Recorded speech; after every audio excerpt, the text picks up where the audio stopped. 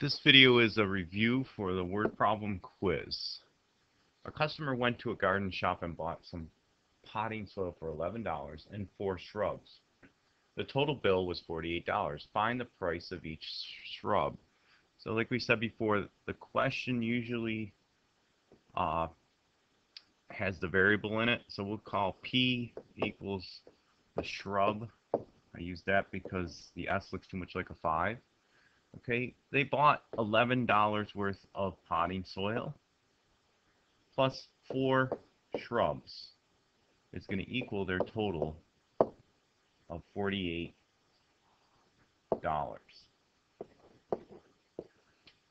So you're going to use the Finney 5 for this. I've defined my variable. I have my setup. Now we need to solve. We're going to take this and solve it. And we're going to subtract 11 from each side.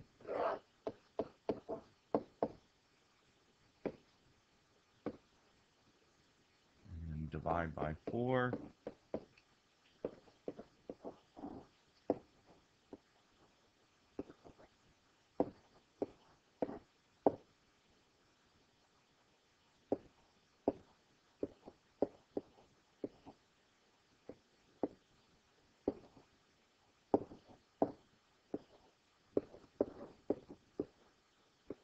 We get 925. So P equals 925. Okay, now we need to check it. Is 11 plus 4 times 925 equal to $48? Well, 4 times 925 over here we know is 37. So it was 11 plus 37 equal to 48. And that checks out. So the last step of the Finney 5, okay, so we have our check, we've solved it, and now we need to answer the question. The question was, what is the price of each shrub? So we can write in a complete sentence, the price of each shrub is, and let's label it $9.25. Okay,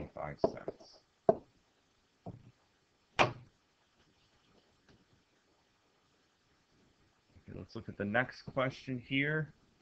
Stephen wants to buy a $585 bicycle. Stephen has no money saved, but he will be able to deposit $30 into a savings account when he receives his paycheck each Friday. However, before Stephen can buy the bike, he must give his sister $75 that he owes her. For how many weeks will Stephen need to deposit money into the savings account before he can pay back his sister? So we're going to use W as weeks, and we're going to set up. Now, we know that he's going to do $30 a week. However, he needs to pay back his sister first, the $75. Then this has to add up to $585. Well, what's left over? Well, it's minus $75. Okay, so we have our defined our variables. We set up. Now we need to solve.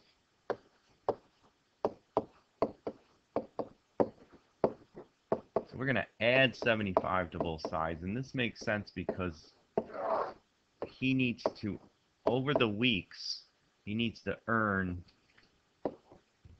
more than the bike, $75 more than the bike, because he has to pay his sister back. Okay, and then we're going to divide by 3. And again, you should be able to do long division, and hopefully I can do it too.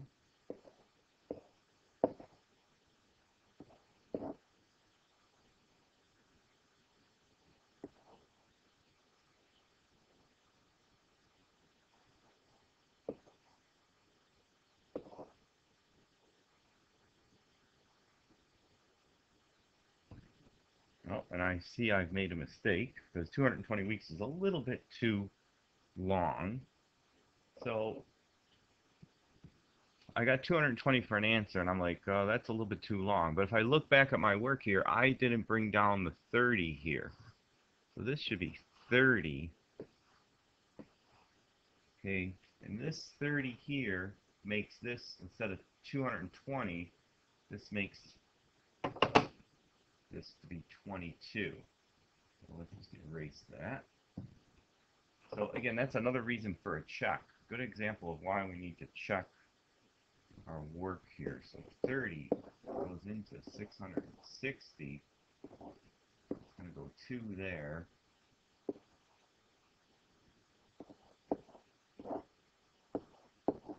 And 2. So we have 22 weeks. Okay, now does that make sense? 30 times 22 weeks minus 75, is that going to equal enough for the bike? And we know 30 times 22 is 660. Minus 75 is 585. So this checks out. Okay, and then we answer the question. The question says,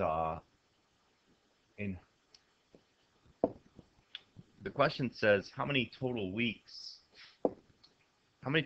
is it going to take to buy the bike and pay back a sister? So he will need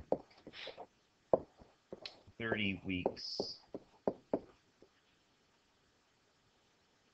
Oops, sorry, made a mistake again. He will need 22 weeks. We got to answer the question to buy the bike and pay back his sister.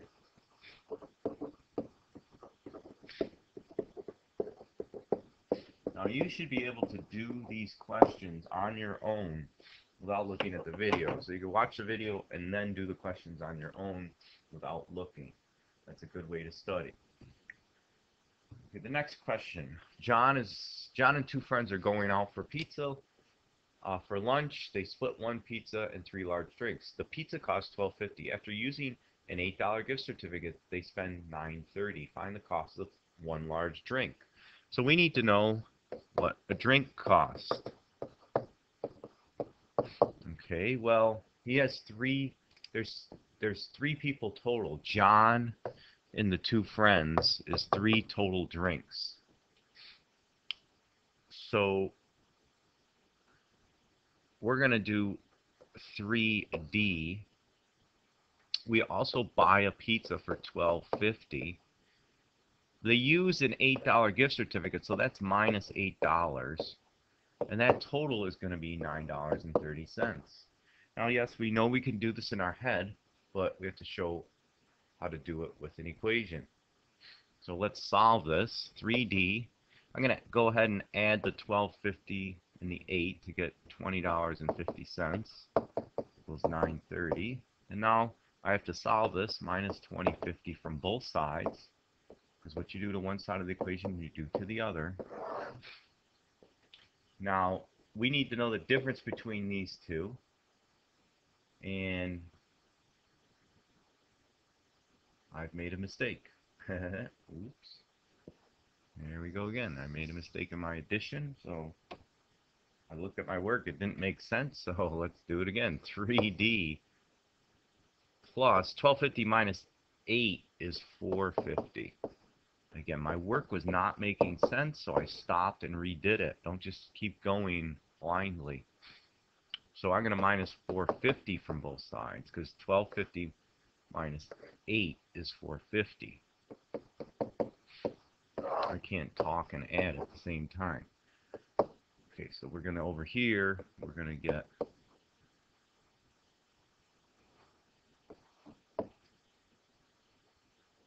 480, it looks like. That looks like it's making sense. Let me just double check. 0, that's 8. Okay, so now I'm going to divide by 3. And again, if you're not sure how, I can't divide that in your head, write it down. And division. 3 goes into 4 once, and then you multiply. 3, and then you subtract 1. Bring down the 8. The decimal point goes here. 3 goes into 18 6 times. times 3 is 18. You get a 0. We just finish out with zeros because it's money. So the cost of the drink, D, should be $1.60. Well, let's see if that works out. Is 3 times $1.60 plus $12.50 equal to $9.30. Okay, so, oops, forgot the $8. Minus $8 equal to $9.30. Well, we know 3 times 160 is going to be 480 plus 1250 minus 8. Is that going to equal 930? Well, let's see. This is going to be 16, 17, 30.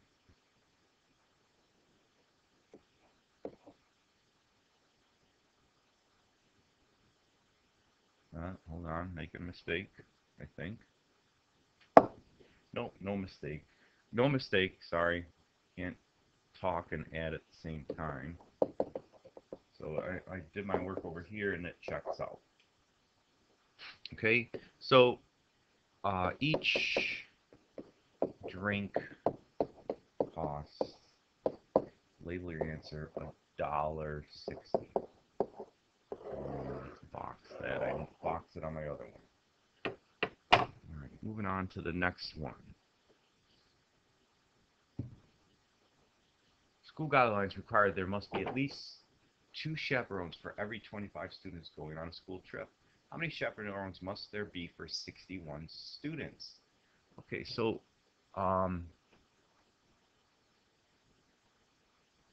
we need to know the chaperones. How many chaperones?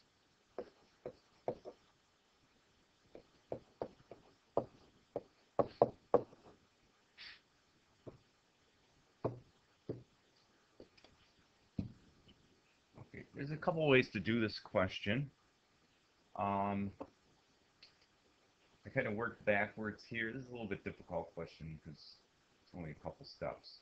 So we could set it up this way. We could say for every 25 students, there's 2 chaperones, which would equate to, for every 12.5 students, there'd be a chaperone. Okay. Let's see how this works here. Let's do the 25 too. So 61 students would equal 25 per chaperone. Now, this one's a little bit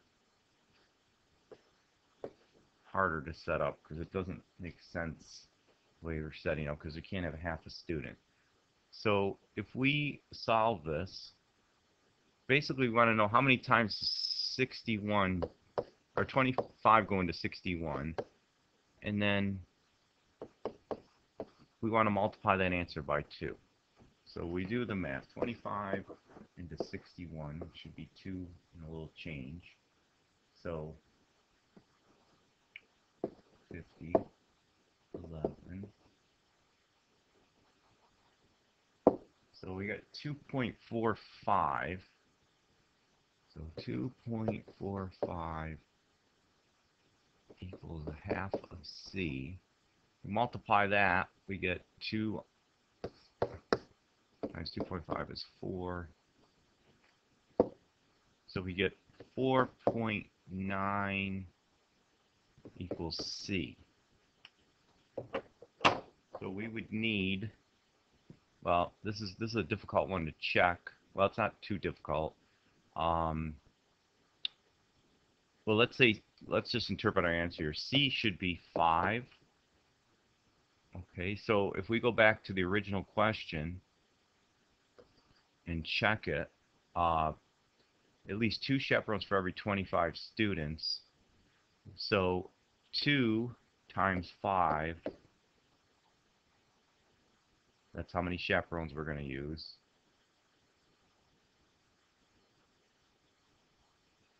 Times 25, is that going to equal 61? I'm sorry, so I probably need to divide here. 2 times 5. No, sorry. Let's do it this way. Sorry, let's do it this way. can't think at the same time. Okay, so let's check this answer. C equals 5. So if I have 5 chaperones, that means I have 5 times 25, 2 chaperones for every 25 students. No, that's not right either. All right, I think I got it now. 5 divided by 2 would be 2.5, which you can't have a half a chaperone. Times that by 25, that's going to be 50, 62. Okay, so that's going to be enough chaperone. All right, let's try it this way. Sorry. If I have 4 chaperones, 4 chaperones will equate to 50 kids. 1 chaperone will equate to, let's say, 12 kids, because we can't have half a kid. If we add that together, we get 62, which is greater than 61, which checks out. Okay, so I got that. There's probably a different way to check it, but that's what we got here. Sorry for the stumbling on this one. Okay, so how many chaperones must there be for 61 students? There must be 5 chaperones for 61 students.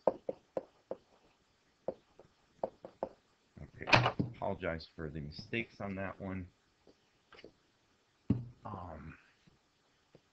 So that was a tough one. Tough because it's hard to you can figure it out in your head, but it's hard to set up as with algebra. All right, let's look at number 5. The length of a rectangle is 2 centimeters less than twice the width. The perimeter of the rectangle is 38. What are the dimensions of the rectangle? So the length is 2 centimeters less than the width. It would be the width minus 2 centimeters.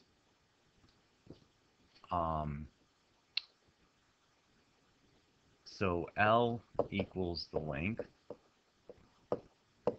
W equals the width. And the perimeter rectangle is 38. So we have to be careful with this because we want one variable. So if L equals W minus 2, 2 centimeters less than the width. Oh, twice the width, sorry. 2 centimeters less than twice the width. Let me erase that. So L equals length, W equals width. The length of the rectangle, L is 2 centimeters less than twice the width. Twice the width minus 2. Okay, so L equals twice the width minus 2. The perimeter, which would be all the way around the outside of the rectangle, drawing a picture of this is a good idea. So instead of, well, we're going to put L equals 2W minus 2. This would be W. This would be another L, 2W minus 2.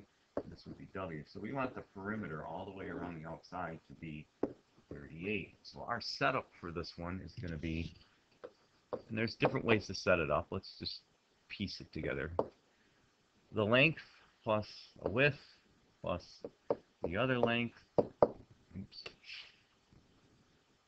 The other length plus the width is going to equal 38. Now this looks a little scary, but we're just combining like terms here. So how many W's here are here?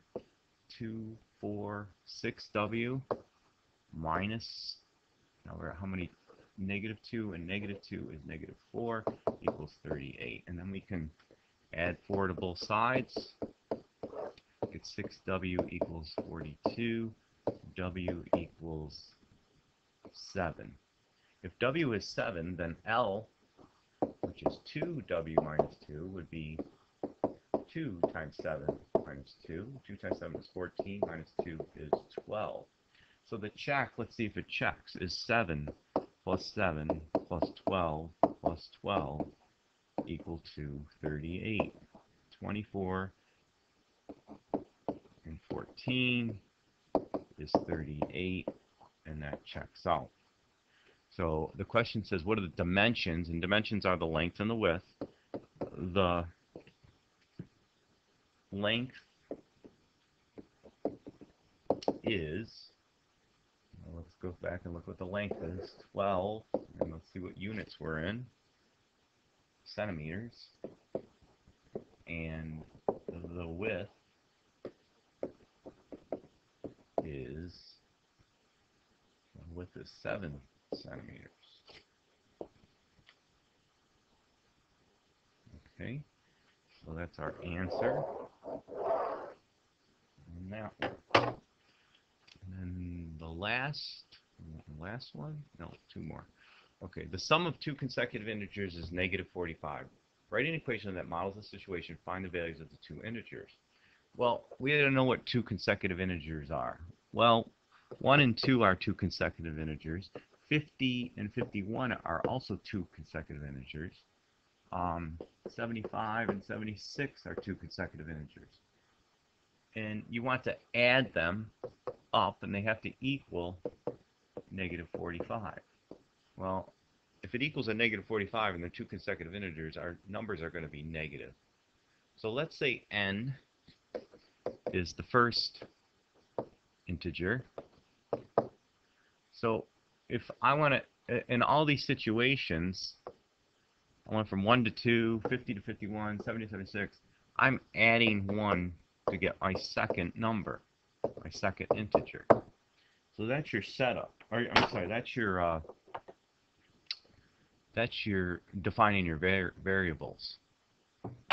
So those are my two variable, or my one variable used twice. So I need these two to add up to negative 45. So I just do what it says. N, the first number, plus the second number, has to equal negative 45. Okay, well now I need to solve this.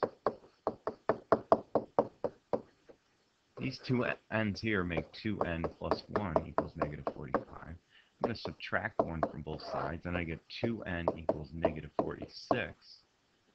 Divide by 2. 2 into 46. You should be able to see this. 2 goes into 4 twice. 2 goes into 6 3. So 23, but I'm dealing with a negative, so n equals negative 23. Now add 1 to negative 23. Now be careful. Negative 23 plus 1 equals negative 22. So my numbers should be negative 23 and negative 22. They are consecutive. Okay, do they add up to negative 45? And the answer is yes, they do. And it checks. So then we just write the two numbers are, and I can put them in order, negative 22 and negative 23. There's other ways to do this question, but I find this is the quickest way to do this one. So the numbers are negative 22 and negative 23. Moving on to the last one. The length of a rectangle is 8 more than 3 times the width. The perimeter of the rectangle is 64. So this is, again, like the last question. L equals length. W equals width.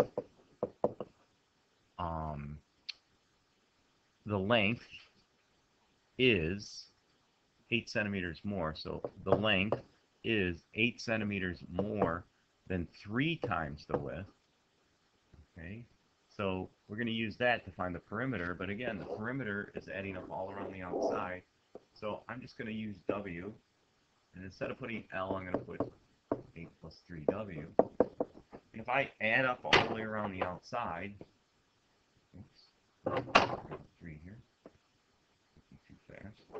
If I add up all around the outside, oops, that's got to equal 64. So let's add 8 plus 3W plus W plus 8 plus 3W plus W equals 64. And again, you can do this math in your head. 3 plus 3 is 6, 7 and 8 W's. And then 8 and 8 is 16. And that is equal 64. Subtract 16 from both sides.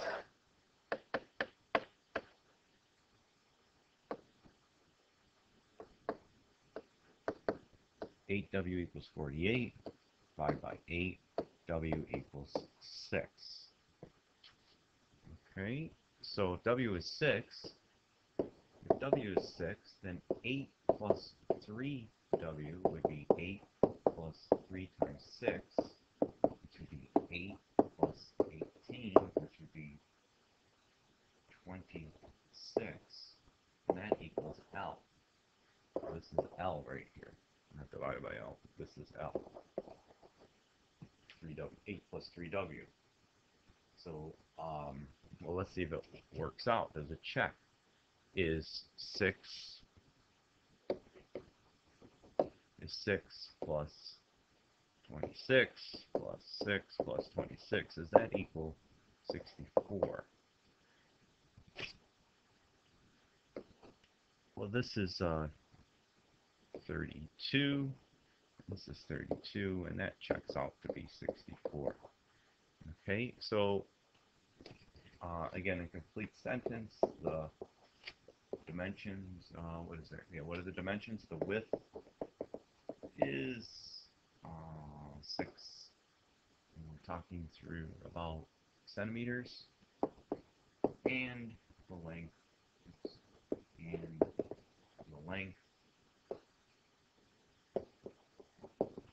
is 26 centimeters. So there we have the 55. This one is a bonus question. Area of the rectangle, show your work. Area of a rectangle is length times width.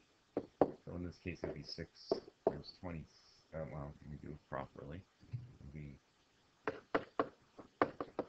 width. The length is 26. The width is 6. 6 times 26. 156. Now be careful here. 156 centimeters squared, because we're multiplying centimeters times centimeters to get centimeters squared. Okay, so you should be studying this. You should know the Finney 5 for the quiz. You should know the steps of the Finney 5, which are define the variable. We have a setup. I missed the space here. Setup is here. We solved it. We checked it. And we answered it. And you have to do this for each of the word problems on the quiz. So please study them and know them. Thank you, and God bless you.